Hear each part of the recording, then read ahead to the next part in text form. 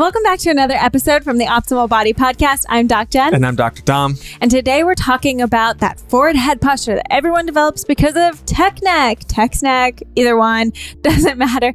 We know what it's coming from, and we're going to talk about what you can do about it today.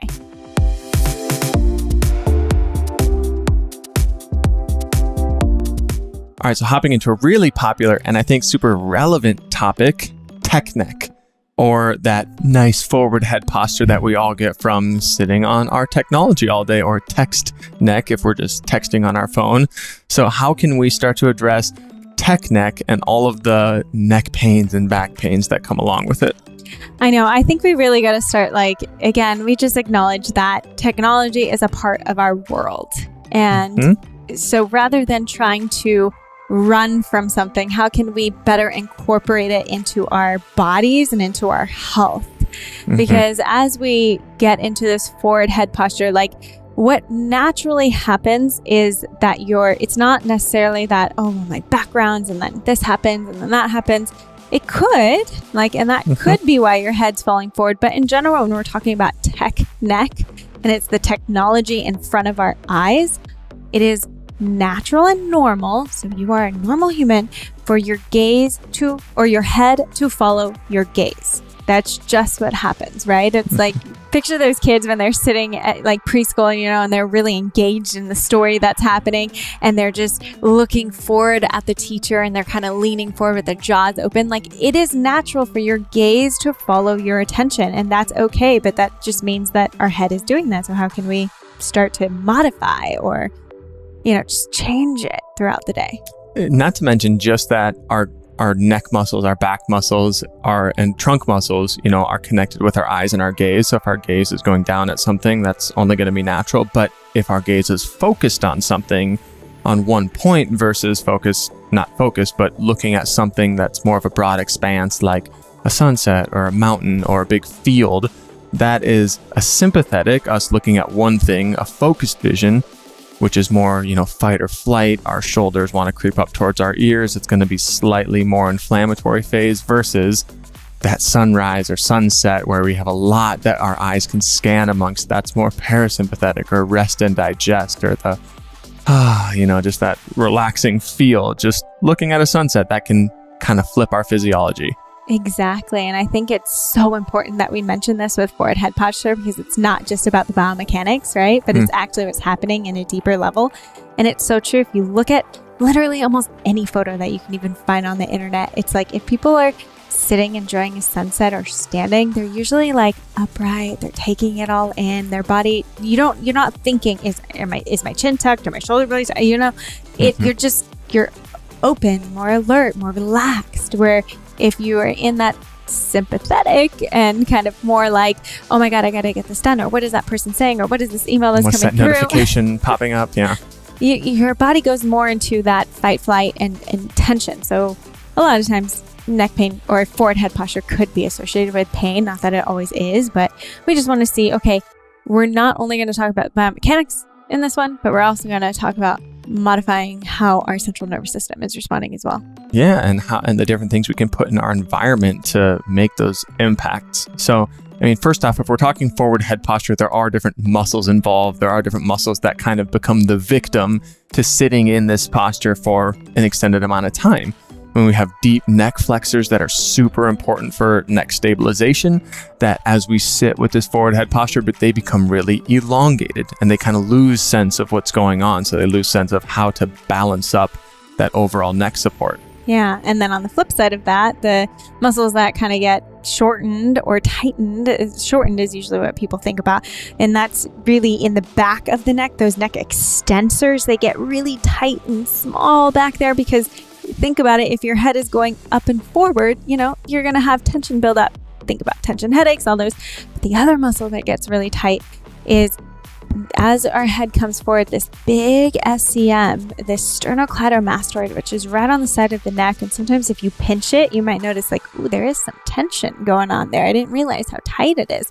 So that muscle also gets pulled forward and kind of shortened. And when we say about shortened, it's not that the muscle doesn't have room to elongate or move through its normal range. It's just now that we've conditioned it kind of into this shortened kind of phase, like that's what the body starts to know. That's what it starts to say, like, oh, this is where we live now.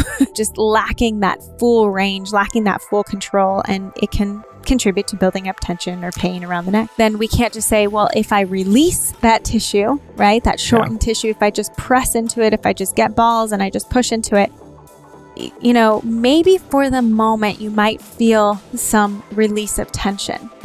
But what is that doing long term if we haven't adjusted anything that you do that actually puts you into that forward head posture, right? We're not doing anything. Or if we're not addressing those muscles that kind of lack the control and lose that awareness in those deep neck flexors. So that's why we want to start to say, okay, how can we just start to modify what we actually do within our body and what we have control of?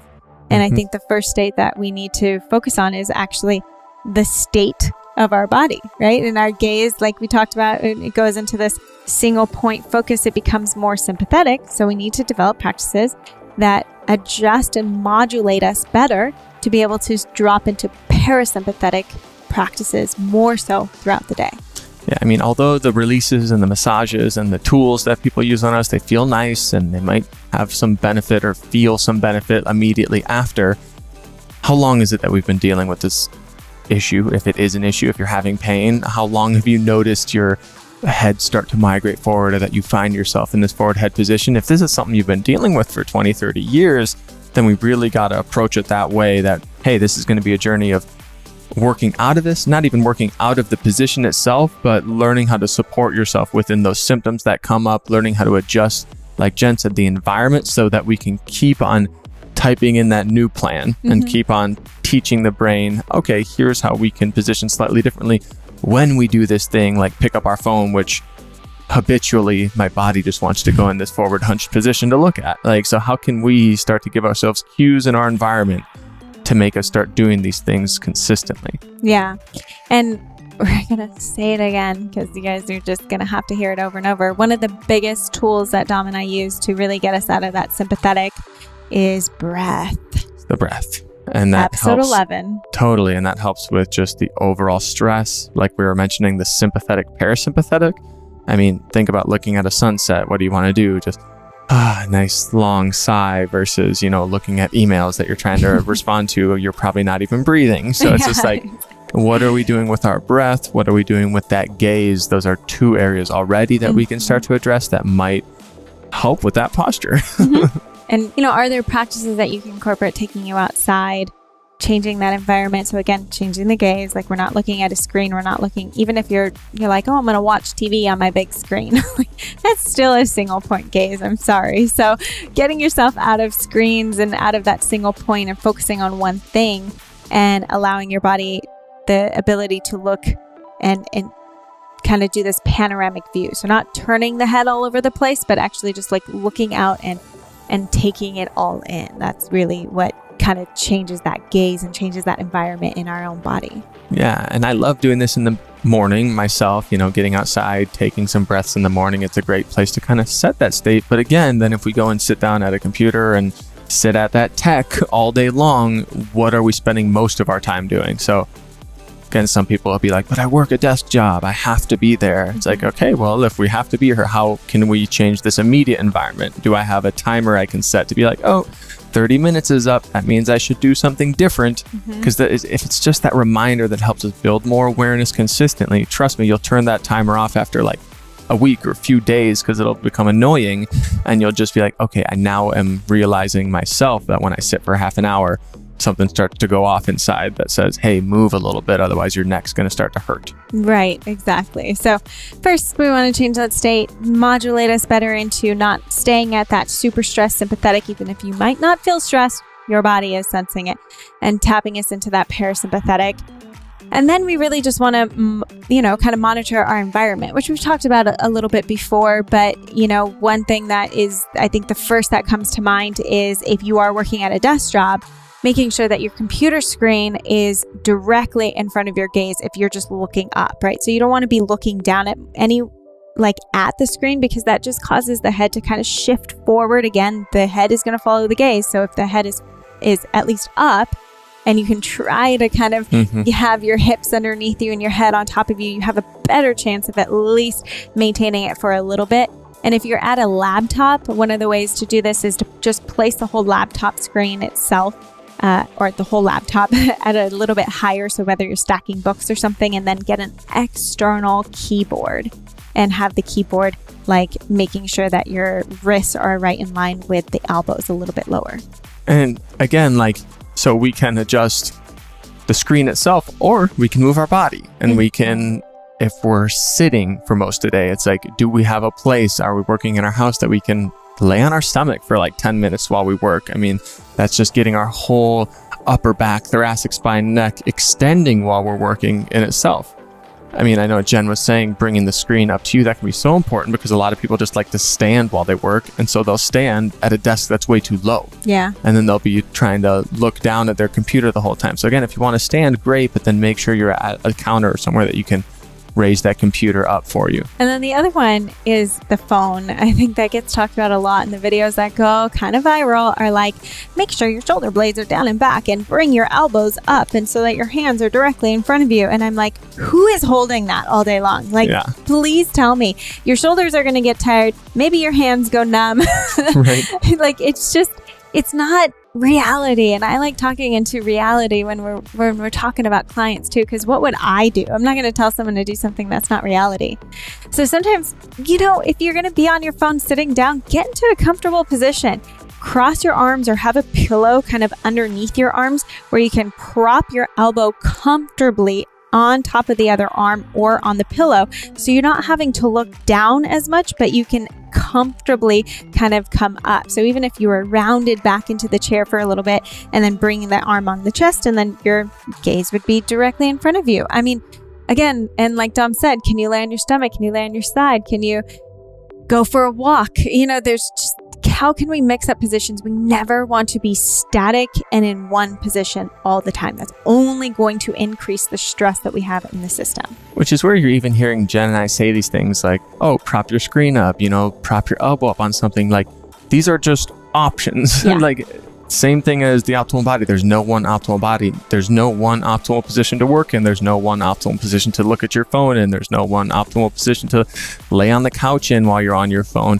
It's about moving amongst and through these and using them to be able to avoid static positions or constant positions for extended amount of times throughout the day. So the main thing is finding the ways to move, or even if you have a couple mobility stretches or mobility exercises that you know are specific to you. I mean, me, if I get up and do one like upper back thing and one big neck retraction and extension thing every hour and sit back down, I'll feel so much better at the end of the day just doing that 3 or 4 times throughout the day than if I worked an hour at it in the morning. Totally. Some of my favorite are just going over to the wall and doing some of my favorite pec stretches. Those just feel so amazing, especially if you are forward or working on people, if you're a clinician or anything like that, like anything that kind of stresses the chest forward and then getting that open mobility up and then doing some thoracic mobility and breath. Oh, like if I can continue with, I need to get to work on this myself a little bit more as well. Like if I can remember to do that more often, like I know I'm going to feel different within my body. So we already talked through our favorite exercise, which is basically our favorite exercise for everything, which is breathing, or more so coming to that core stability. And we like to do that through the breath. Other things we like to do, deep neck flexor. I kind of mentioned those deep neck flexors that get all stretched out. Doing deep neck flexor stability and endurance exercises, which we talked through this a little bit, I think, in the headache episode. Basically what this looks like is laying on your back. We like to roll up a little towel, and if you find the back kind of bump on your head, placing it just below that bump on your head at the very top of your neck, and you kind of just will lightly retract the chin to try and push back into those towels as you kind of make sure you're feeling like you're lengthening to the top of that head. Hold for about 5 seconds and then relax. If you do that correctly 3, 4, 5 times, it might feel like a small insignificant movement, but you should start to feel a real deep, like muscular engagement and burn deep in your neck. And this is so easy to just start. Like you can lay on the ground and do it. You can do it before you get out of bed. You can do it when you're sitting in your chair. You can do it when you're driving. And remember, it's not just like push your chin straight back. It is that chin tuck, which comes like back and down just a little bit so that the top of the head kind of comes up like someone's pulling you from a string and elongating you. And obviously there's different ways that you can manipulate that and make it harder. But if you just start working on it and putting your neck in a different position, that's essentially what we're doing, and building back up that strength. It's so important. And then there's other stretches that I like to do. I don't like to become obsessive about the stretches at the neck because, like I said, if the body is feeling tense and tight, just relieving that tension momentarily doesn't mean that it's going to last very long. So, I mean, things you can do just to help relieve in the moment is like kind of squeezing that SCM, that muscle that we talked about that kind of goes from like the back of the jaw area and down toward the inside of the clavicle region. And if you just kind of gently pinch and move it, that's a good one. And then we'll show some stretches that I've shown on Instagram before, on YouTube. And then the other one is just for the stretching in the back of the neck. I mean, honestly, one of my favorite ones to do if I'm actually wanting to stretch and relax that area is either lying on the IntelliRoll because it has those acupressure points along the side. Nice. So good. Or even just laying on like the tune-up therapy balls, which we can link in the show notes. And then the last thing, remember, it's not just about mobility. Mobility is great. It's going to help you break up your day. It's going to help you feel better and move better. And we must be strengthening. So if you're just doing mobility, if you're just doing yoga in your life, these are great practices to downregulate the body, to get it moving, to get it fluids going. But we must be strengthening. If you really want to get out of that forward head posture and create strength within the body, it takes time, it takes diligence, it takes consistency. And that can look like so many different ways that you can strengthen the body, whether you're using body weight techniques and loading at different angles, or you're using weight, both resistance training with bands, with weights, with anything. Just, it helps to build the body in general. So please don't forget about strengthening. Well, thanks for tuning in to another PT Pro from the Optimal Body Podcast. Hopefully you were paying a little more attention to how you were sitting while you were watching this and finding ways to change your environment to optimize the way you hold your neck. Comment below, subscribe, let us know what you want to hear in future pearls.